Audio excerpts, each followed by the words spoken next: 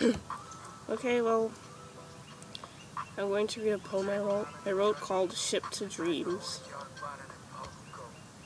So here it is.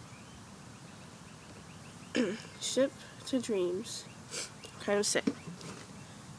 As one steps off the cosmic shore and leaves on the go through life the most important test, upon the rising sun for the twilight that can no longer be seen, captains of our own destiny, stand upon the deck and watch the sea of dreams as the sailor goes on check, or simply a collection of the vast sea.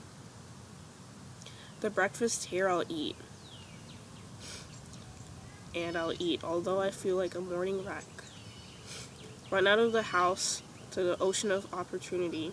Through the trials, battles, and fights in this, we allow many things to go unsaid. The days go for some paperwork, building, and the autodidacts and those who clean. But the anger of the sea cannot be contained, for the only joy we get are in pecks. Continue to do the things we find unworthy, for no longer we are a team. Oh, shipmate, how dare you yell at me? Upon this is a competition, the fire pit of the deck, and the sea dragon claws us, so the agony. What is the meaning of this? Many people abandon ship, and the journey for one man's travel. His friend becomes the antagonist. Suddenly we have another packet in which our minds associate and rip. The co-workers sets up a hierarchy. And suddenly again we put burdens on our dear ocean, a violent torrent hits. The wrath of the sea splits apart the aspirations men were harboring. In media rest of the day, just to satisfy one's belly, you take out many hips. The sea of this thirst, which cannot be satiated, the boat becomes briny. And even the dear octopus and fish becomes, we humans are stupid.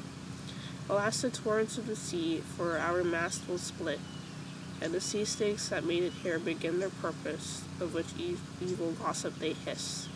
The mass upon which people have allowed their mistaken social lives to be a thing of law continues to give people seasickness. And this dusk continues to a new dawn. Now, with one more thing to do, we are left in a confusing mist, in which, in a whirlpool, we go through tears, and people never thaw. Oh dear, my ship, how many people ride your waves with peacefulness? But with this Dutchman we've created, death makes it for us very fond.